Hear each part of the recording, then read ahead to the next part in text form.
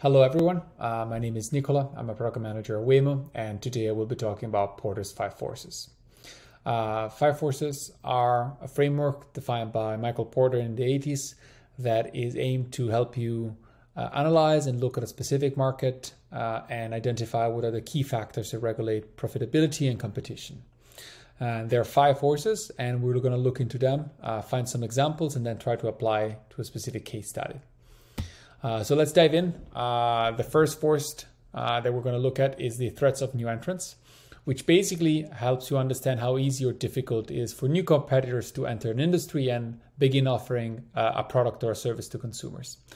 So when you think about it, the key factors here are like the capital requirements, the learning curve. So how expensive is to get into this industry? How hard and how much do I need to learn before I'm able to get in? What are the legal barriers? Are there like any specific economy of scale that need to be concerned of? How important is the brand, and so on? And the reason here that we look at this specific factor is that the lower the barrier, the more the more player might enter a specific sector, and so the more competitive the specific sector becomes, and the risk of commoditize your product, and which will eventually erode your margins and profits. So some example here, the airplane manufacturing industry. So Boeing or Airbus, for example, has very high capital requirements, very steep learning curve, legal bar into getting regulatory approval, which makes it fairly hard for new players to get in. And that's why the sector is actually an oligopoly and has very low threats of new entrants. On the opposite side, if we take like coffee shops, very low capital requirements compared to Boeing, of course. Easy of learn in learning the skills and how much it might take you to learn those. The product differentiation is fairly low, like low brand loyalty as well, whether it's Starbucks, Dunkin' Donuts, a local coffee shop.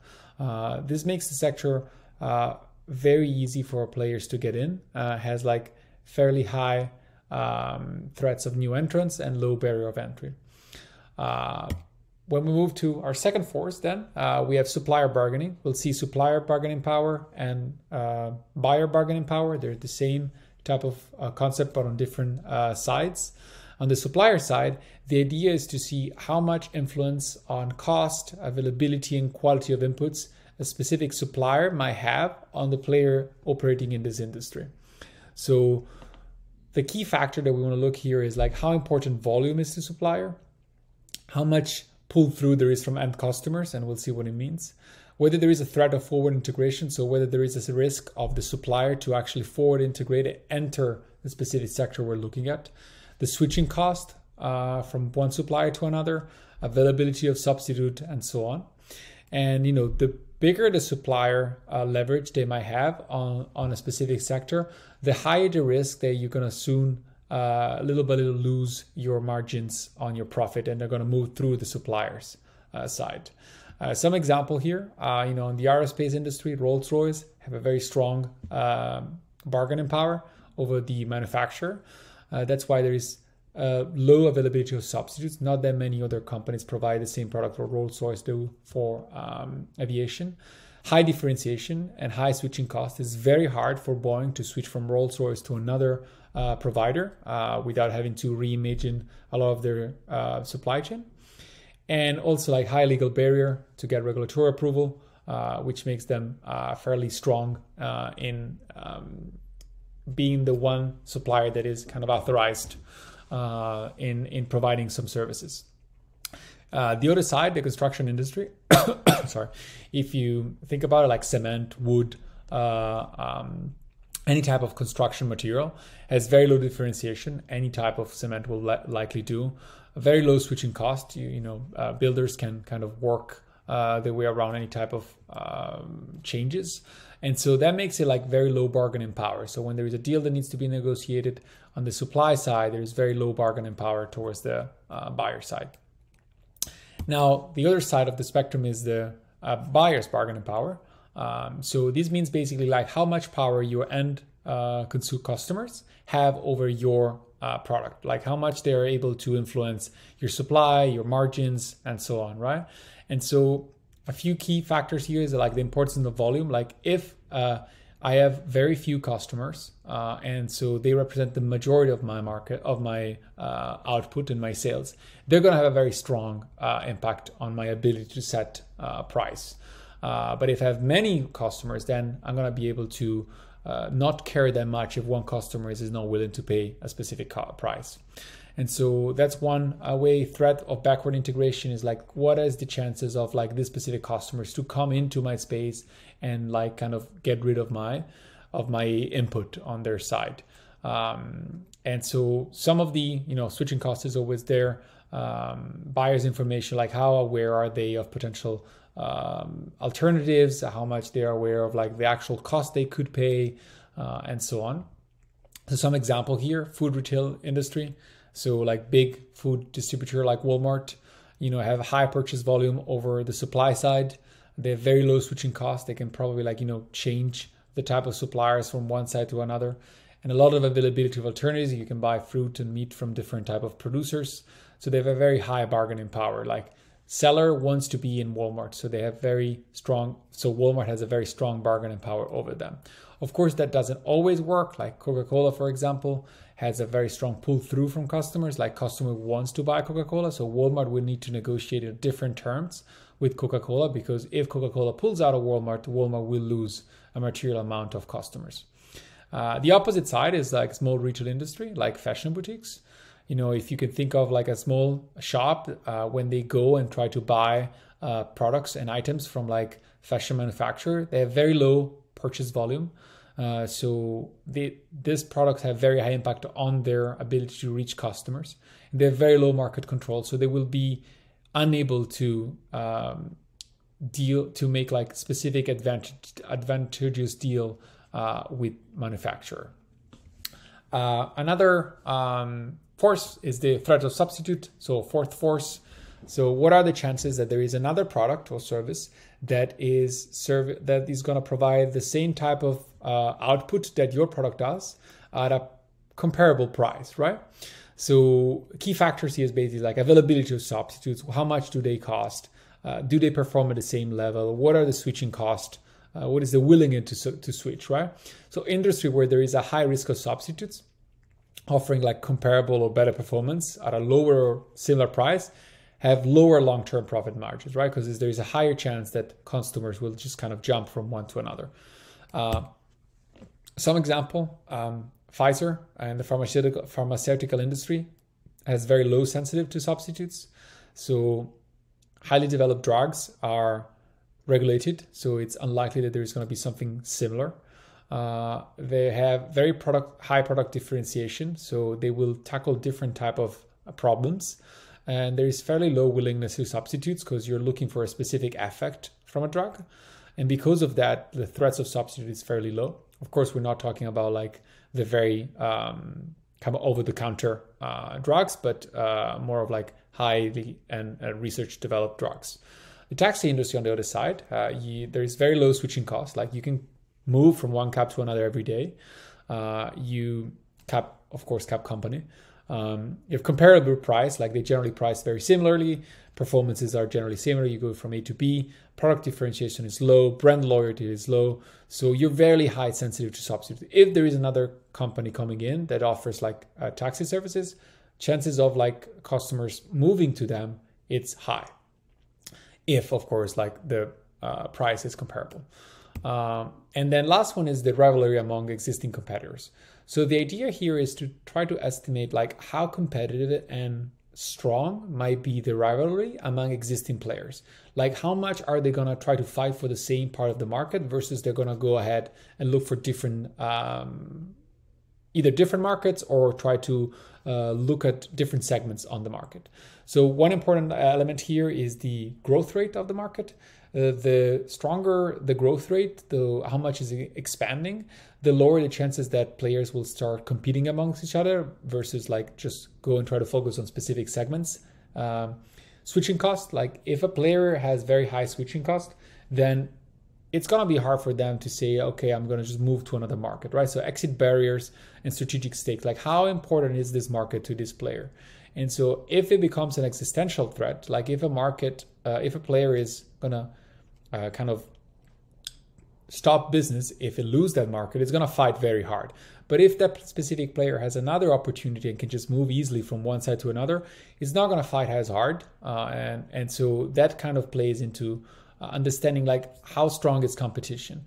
And the stronger the competition, it means like price wars, advertising battles, and need for continuous innovation, investment in R&D, which eventually will erode your ability to have profits and margins.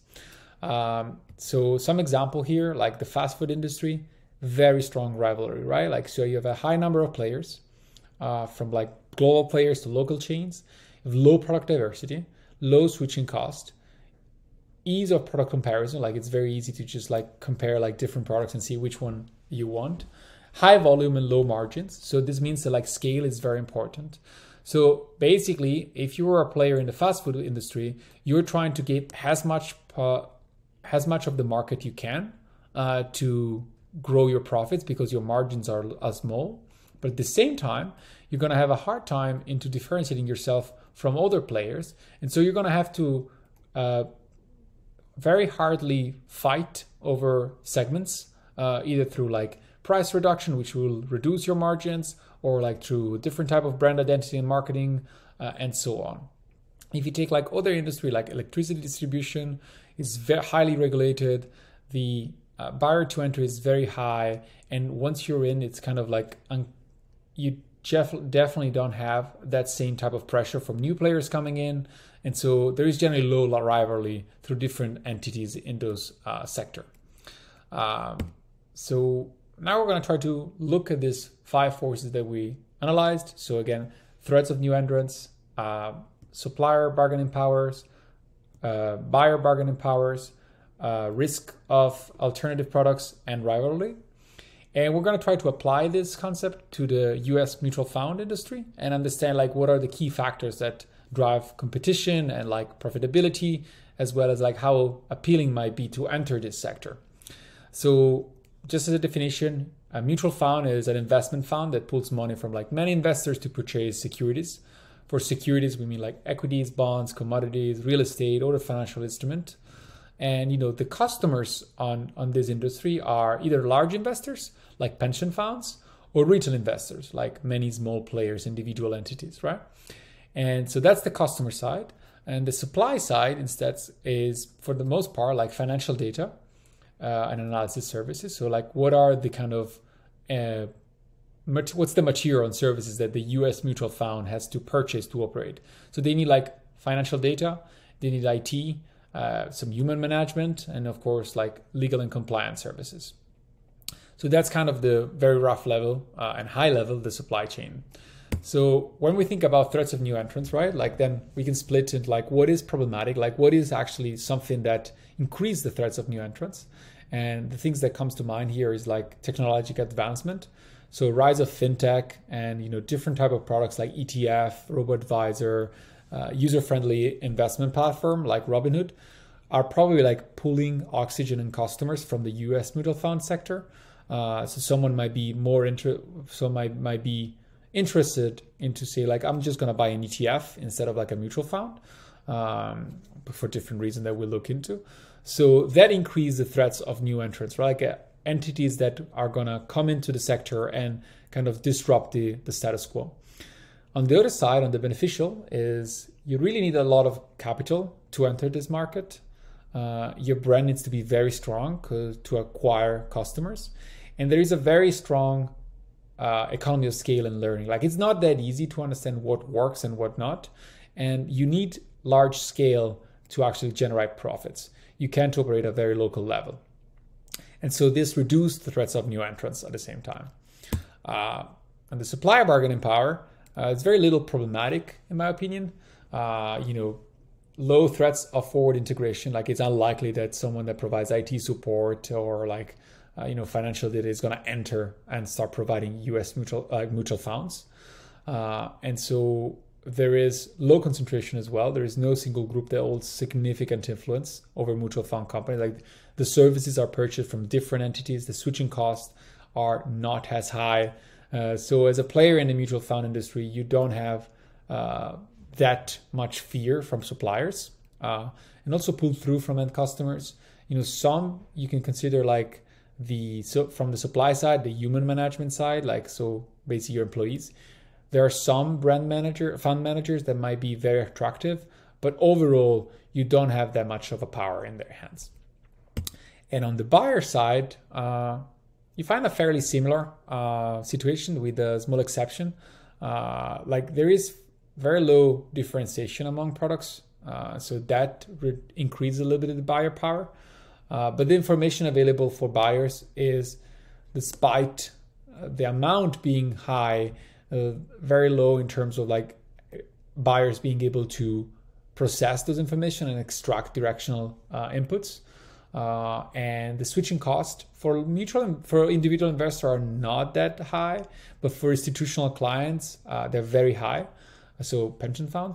And in both cases, there's a lot of research and transition and learning that are necessary to do that. So customers generally tend to stick around when you pick mutual fund. And then of course, like another thing that is important is like the cost of the product is fairly low.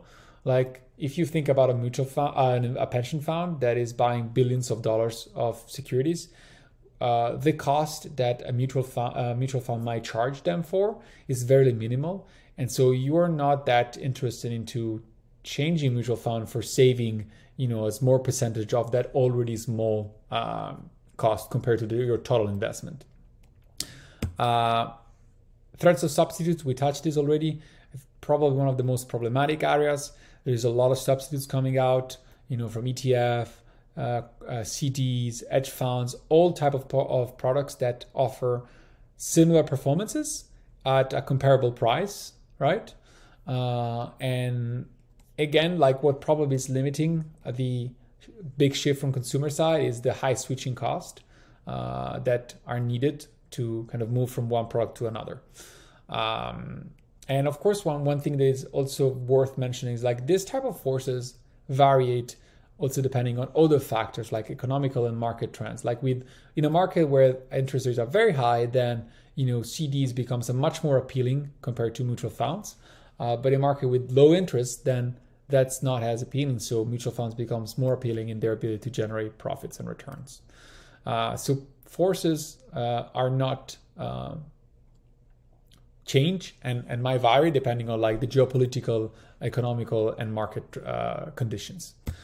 Lastly, the rivalry among existing competitors. So it's a lot of firms operating in this industry, and each of them has very strategic stakes. It's very hard for a firm operating in the mutual fund to just change sectors and offer a different product. So there's a very strong investment in staying into this market, which means they'll fight very hard to not be defeated. And on top of that is strong economy of scale, which means that players need and are looking to increase the market share so that they can increase profits without increasing as much their cost because there's big scale. So big players will try to fight to get much and more market share all the time. The market is fairly mature, has a slow growth, which also intensify competition. Products are fairly similar.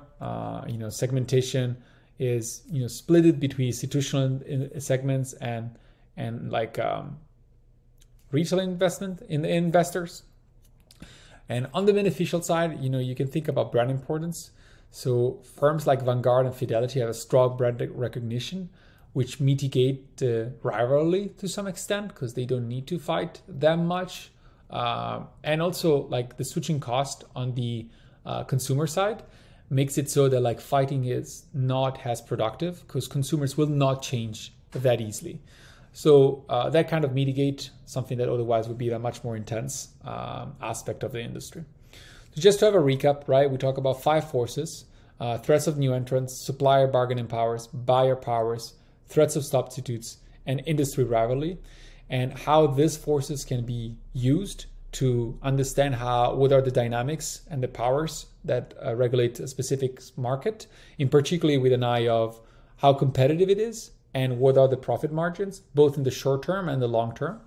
And then we try to apply this concept to the mutual fund industry, where we see that while mature and like fairly competitive, the mutual fund industry probably has still more is more attractive than repellent from a profitability and perspective. Key challenges here are probably like the ability to maintain a differentiated product between ETFs and other emerging services.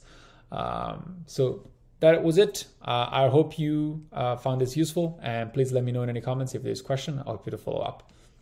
Thank you all.